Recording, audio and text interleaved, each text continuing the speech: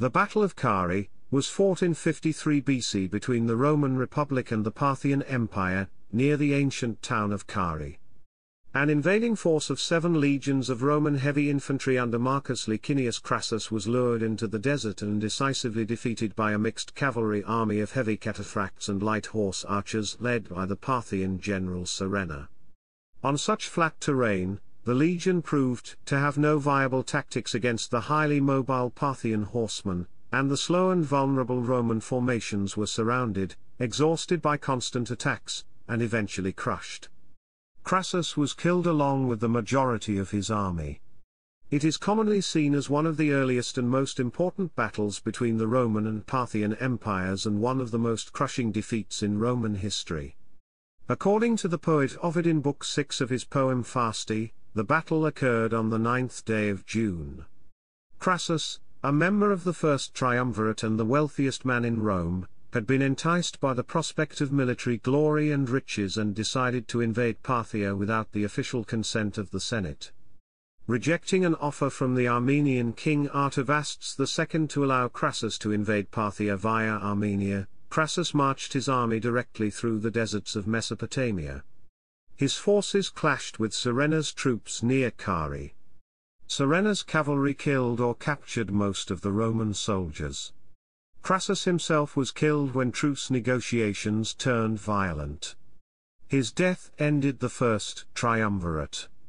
The following 4-year period of peace between the remaining 2 members of the triumvirate, Julius Caesar and Pompey, argues against the view that Crassus had been a peacekeeper within the group and supports the views of most Roman historians that friction between Crassus and Pompey had always been a greater cause of tension than that between Caesar and Pompey.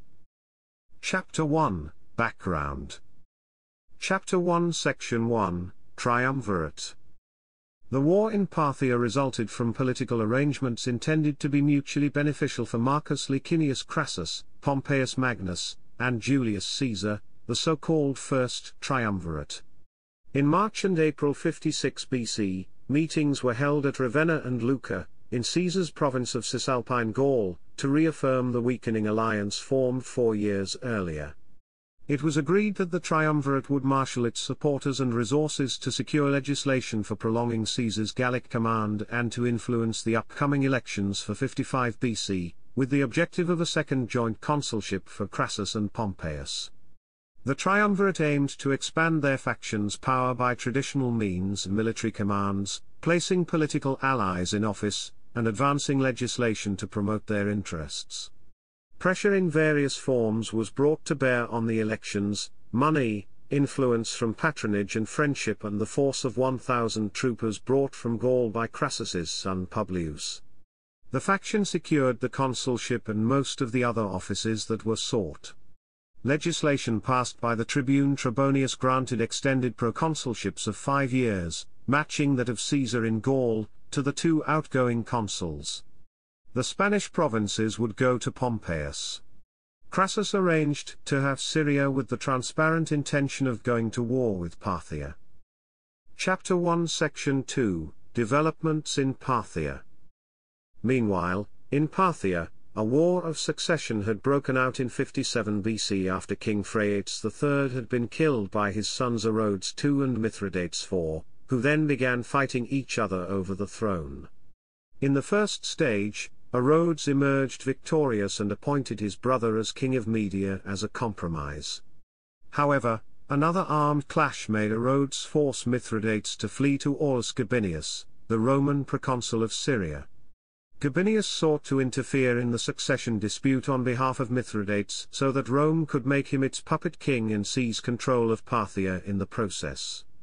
However, Gabinius abandoned his plans and opted to intervene in Ptolemaic Egyptian affairs instead. Mithridates proceeded to invade Babylonia on his own with some initial success, but was soon confronted by the army of the Parthian commander Surena. Gabinius's successor, Crassus, also sought to ally himself with Mithridates and invaded Parthia's client state Osrhoene in 54 BC, but wasted most of his time in waiting for reinforcements on the Balikh River's left bank while Surena besieged, defeated and executed Mithridates in Seleucia on the Tigris. Orodes, now unopposed in his own realm, marched north to invade Rome's ally Armenia, where King Artavasdes II soon defected to the Parthian side. Chapter 1 Section 3, Crassus's Preparations. The notoriously wealthy Marcus Crassus was around 62 when he embarked on the Parthian invasion. Greed is often regarded by the ancient sources, particularly his biographer Plutarch, as his major character fault, and his motive for going to war. The historian Eric S. Gruen believed that Crassus's purpose was to enrich the public treasury, since personal wealth was not what Crassus most lacked. Most modern historians tend to view insatiable greed, envy of Pompey's military exploits and rivalry as his motivations, since his long-faded military reputation had always been inferior to that of Pompeius and, after 5 years of war in Gaul, to that of Caesar. His major military achievements had been the defeat of Spartacus in 71 BC and his victory at the Battle of the Colline Gate for Sulla a decade earlier.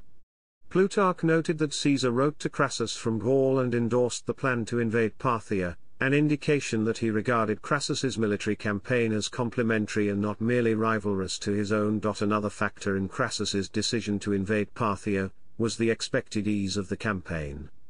The Roman legions had easily crushed the numerically superior armies of other eastern powers, such as Pontus and Armenia, and Crassus expected Parthia to be an easy target. Cicero, however, suggested an additional factor: the ambitions of the talented Publius Crassus, who had commanded successful campaigns in Gaul under Caesar. Upon his return to Rome as a highly decorated officer, Publius took steps to establish his own political career. Roman sources view the Battle of Carrhae not only as a calamity for Rome and a disgrace for Marcus Crassus, but also as a tragedy that cut short Publius Crassus's promising career. Some Romans objected to the war against Parthia. Cicero calls it a war nulla causa on the grounds that Parthia had a treaty with Rome. The tribune Attius Capito put up strenuous opposition and infamously conducted a public ritual of execration as Crassus prepared to depart. Despite protests and dire omens, Marcus Crassus left Rome on November 14, 55 BC. Publius Crassus joined him in Syria during the winter of 54 to 53 BC and brought with him the 1,000 Celtic cavalry troopers from Gaul who remained loyal to their young leader until their death. Chapter 2, Invasion of Parthia. Crassus arrived in Syria in late 55 BC and immediately set about using his immense wealth to raise an army.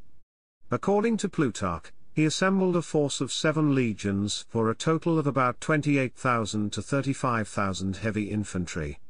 He also had about 4,000 light infantry, and 4,000 cavalry, including the 1,000-strong Gallic cavalry that Publius had brought with him. With the aid of Hellenic settlements in Syria and the support of about 6,000 cavalry from Artavasdes, the Armenian king, Crassus marched on Parthia. Artavasdes advised him to take a route through Armenia to avoid the desert and offered him reinforcements of a further 10,000 cavalry and 30,000 infantry. Crassus refused the offer and decided to take the direct route through Mesopotamia, and to capture the great cities in the region. In response, the Parthian king, Orodes II, divided his army and took most of the soldiers, mainly foot archers with a small amount of cavalry, to punish the Armenians himself.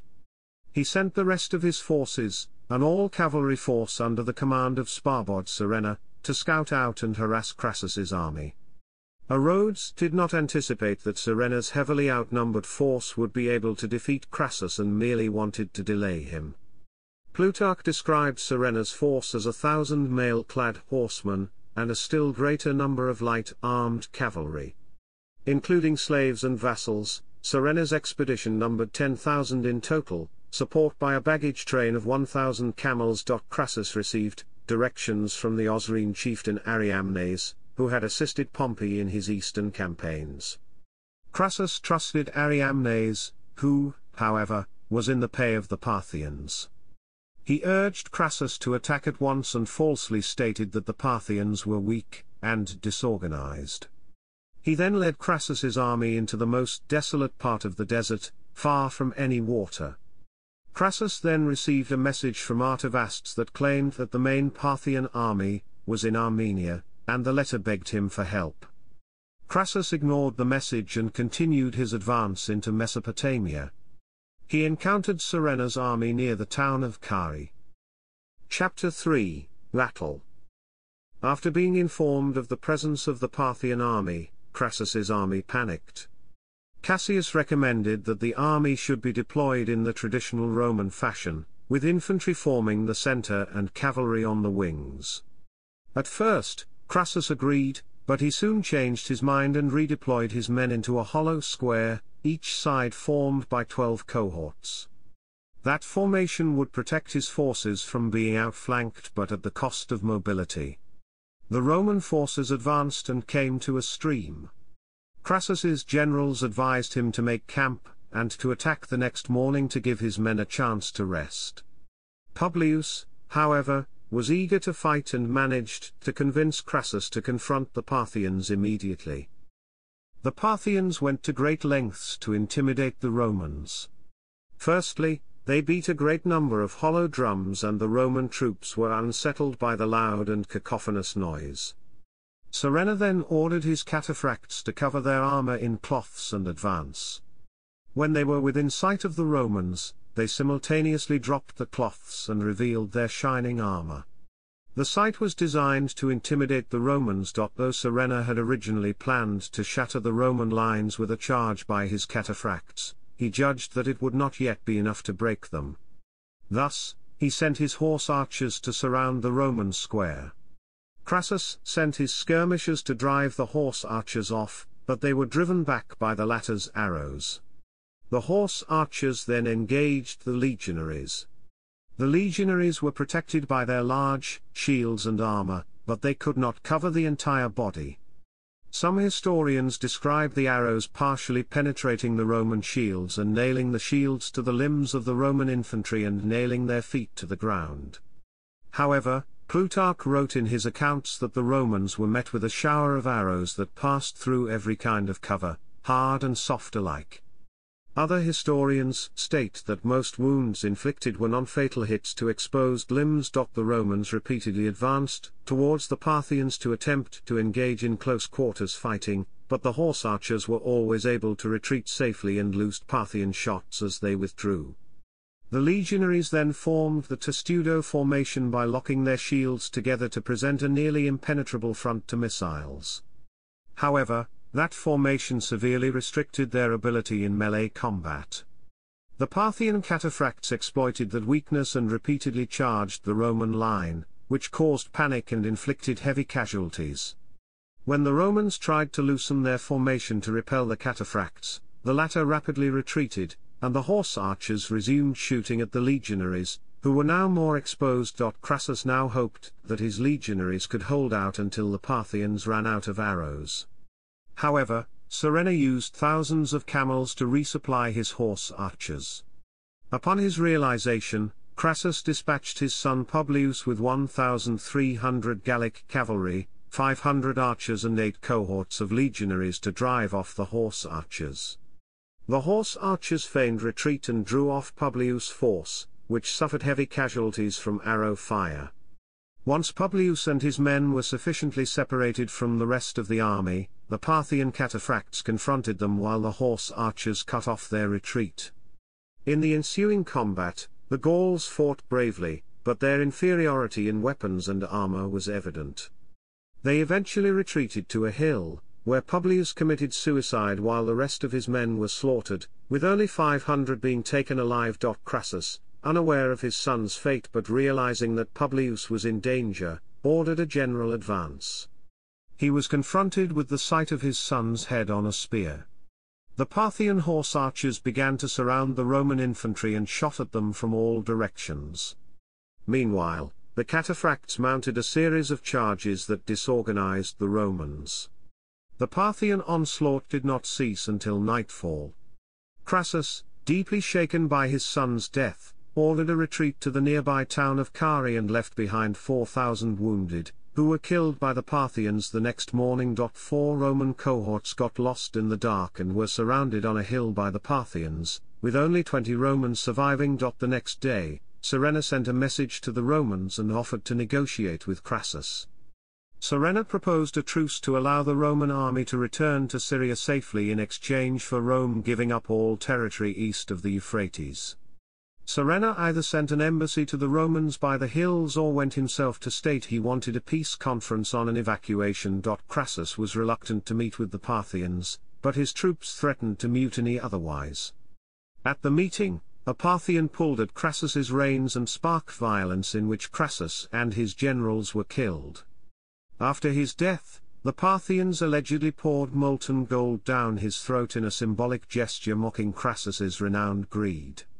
Plutarch reports that Crassus' severed head was then used as a prop for part of a play, Euripides' Barcae, performed at a banquet before the king. The remaining Romans at ʻkarrae attempted to flee, but most were captured or killed. According to the ancient historian Plutarch, Roman casualties amounted to about 20,000 killed and 10,000 captured, which made the battle one of the costliest defeats in Roman history. However, Parthian casualties were minimal. Chapter 4, Aftermath. Rome was humiliated by this defeat, which was made even worse by the fact that the Parthians had captured several legionary eagles. It is also mentioned by Plutarch that the Parthians found the Roman prisoner of war who most resembled Crassus, dressed him as a woman and paraded him through Parthia for all to see. Rhodes too, with the rest of the Parthian army, defeated the Armenians and captured their country. However, Surena's victory invoked the jealousy of the Parthian king, who ordered Surena's execution. Following Surena's death, Rhodes too himself took command of the Parthian army, and led an unsuccessful military campaign into Syria. The Battle of Carrhae was one of the first major battles between the Romans and Parthians. It was the victory that led Parthia to invade Syria, and Armenia several times, with varying successes. Rome also realized that its legionaries could not effectively fight against Parthian cavalry. Gaius Cassius Longinus, a quaestor under Crassus, led approximately 10,000 surviving soldiers from the battlefield back to Syria, where he governed as a procaestor for 2 years, defending Syria from Rhodes II's further attacks. He received praise from Cicero for his victory.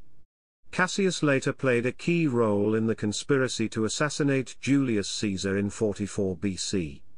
The 10,000 Roman prisoners of war appear to have been deported to Alexandria Margiana near the Parthian Empire's northeastern border in 53 BC, where they reportedly married to local people. It has been hypothesized that some of them founded the Chinese city of Lycian after they had become soldiers for the Xiongnu during the Battle of Chichi against the Han dynasty, but that is disputed. Chapter 5, Legacy. The capture of the Golden Aquili by the Parthians was considered a grave moral defeat and evil omen for the Romans. When he was assassinated, Caesar was planning a retaliatory war. It was said that there would have been harsh retribution if Caesar won because the surviving son of Crassus would be among the Roman forces. However, the fall of the Roman Republic intervened, and the beginning of imperial monarchy at Rome followed. Sulla's first march on Rome in 88 BC had begun the collapse of the republican form of government, but the death of Crassus and the loss of his legions utterly reconfigured the balance of power at Rome. An old theory ran that the death of Crassus, along with the death of Julia in 54, Pompey's wife and Caesar's daughter, may have severed the ties between Caesar and Pompey, and the first triumvirate no longer existed. As a result, civil war broke out. Caesar won, and the Republic quickly became an autocratic dictatorship. Several historians note the lapse of time between Crassus's death and the outbreak of civil war. Gaius Stern has claimed that the death nearly cut the links the first triumvirate enjoyed with the blue-blooded aristocracy, leaving the entire state vulnerable to the friction that eventually turned into civil war. Thus, an immediate effect of the battle may have been the elimination of certain private checks and balances that had kept a lid on political tensions. It is rumored that some of the survivors of Crassus's army ended up in China. In the 1940s, Homer H. Dubbs, an American professor of Chinese history at the University of Oxford, suggested that the people of Lycian were descended from Roman soldiers taken prisoner after the battle. The prisoners, Dubbs proposed, were resettled by the Parthians on their eastern border and may have fought as mercenaries at the Battle of Chichi between the Chinese and the Xiongnu in 36 BC. Chinese chroniclers mention the use of a fish-scale formation of soldiers as well as a double wooden palisade structure, which Dubs believed referred to the testudo formation and a defensive tactic that was unique to the Romans. To date, no artifacts that might confirm a Roman presence, such as coins or weaponry, have been discovered in Silesia, and Dubs' theories have not been accepted by the vast majority of historians. Rob Gifford, commenting on the theory, described it as one of many rural myths. Alfred Duggan used the possible fate of the Roman prisoners as the kernel of his novel Winter Quarters, which suggested that they were employed as frontier guards on the eastern border of the Parthian Empire. Chapter 6, Sources. Debevoise, Nielsen. A Political History of Parthia. University of Chicago Press. Shibazi, A. Shapur. ʻkarrae. Encyclopaedia Iranica. Perry, John R. Deportations. Encyclopaedia Iranica. Weir, William. 50 Battles That Changed the World, The Conflicts That Most Influenced the Course of History. Savage, M.D., Barnes & Noble Books. ISBN 07607 66609-6.